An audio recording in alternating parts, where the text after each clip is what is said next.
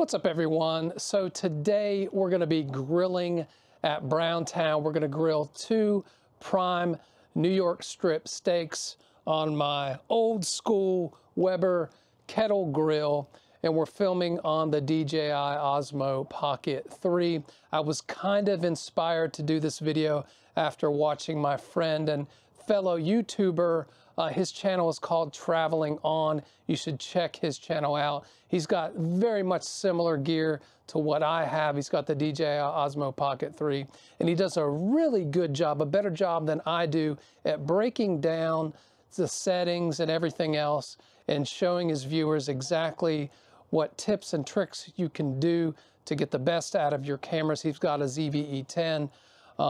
So anyway, check his channel out. I will put his handle below, and let's get on with this. We're just about to light the grill here. I'm gonna go around. I've got a chimney starter here, and yeah, gonna start the paper here and get it all nice and ready with the charcoal here.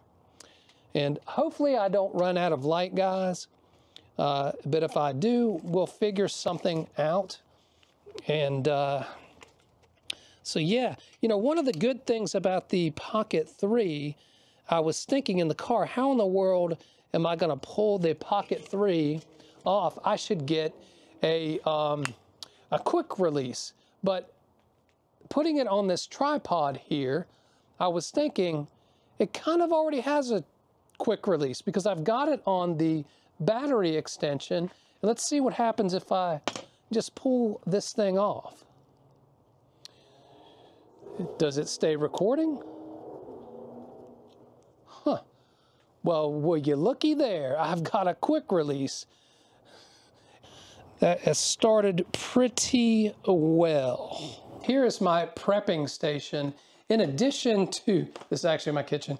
In addition to the steaks, we've got this Pick Sweet Farms, just convenient little grilling, broccoli, cauliflower, and carrots.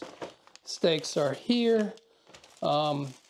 We've got rosemary and sea salt bread. We're gonna do some olive oil, spice dipping oil, and I've also got these jumbo blueberries that Parker picked out for kind of dessert, healthier dessert. We like those just as much. I've also prepped this little tin foil thing with some apple wood in it so we can get some smoke flavor. And I'm gonna be using Chicago steak seasoning from Weber. So let's prep the steaks next. So now I've got the steaks on this piece of wax paper here, and I have rubbed them in, or actually drizzled this olive oil and pushed it all around each steak. And what I'm gonna do now is just cover the steak as much as possible with this Chicago steak seasoning. These are thick steaks, so we're gonna push the seasoning into each steak. We're kind of like encrusting this in this spice, or the Chicago steak spice here. What I do is I turn it with one hand, and then I'll spread it all over each individual side here until it's almost completely covered. You don't want to go too heavy-handed, but yeah, you just keep turning. And this is just the way I do it. I haven't been taught. This is not like, this is probably a combination of a lot of different types of recipes and just things that I've learned by doing this time and time again. And then after we're done, we just take the wax paper and put the steaks in here. There we go. That is pretty much the finished product pre-cooking.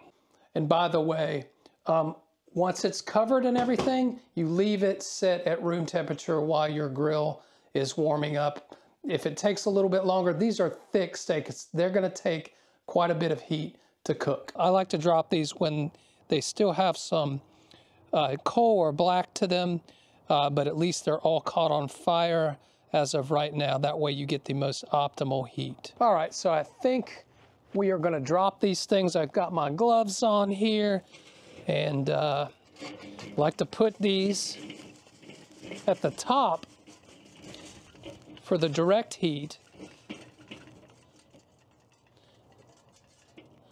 That leaves this area here for the indirect heat.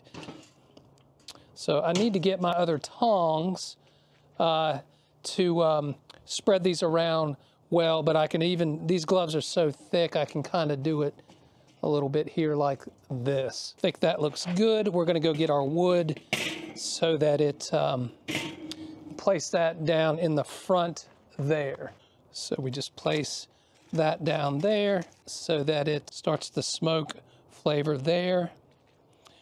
And then we'll grab this here, all the way open for just a little while, and then we'll close these up right before we throw the steaks on. All right, guys, so we're definitely running out of light, so I'm glad that the DJI Osmo Pocket 3 performs well in low light. I've got it on normal colors just so I didn't have to fiddle with anything, because I'm also doing this. It's kind of difficult to multitask this out, but we got it smoking.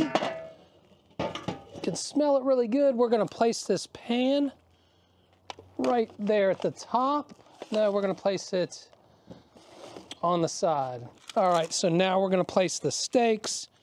We're gonna do a little bit of a crisscross here.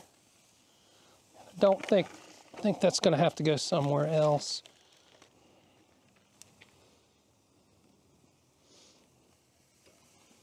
May be able to, there we go. I think that'll work. Now we're gonna calm this fire down because we don't want flame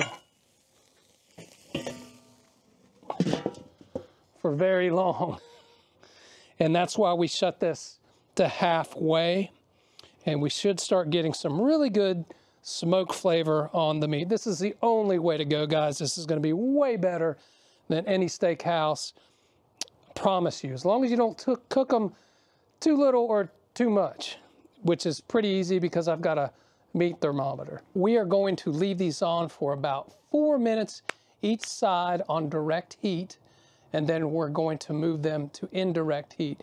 Now you can turn them so you get grill marks if you would like to as well, which we're probably gonna do. One other thing that I've noticed about a charcoal grill is that if you close this halfway after you put your stuff on the direct heat, sometimes you'll want to open it up all the way because the temperature will go down a little bit on that. So we're going to open it up all the way and get a good sear.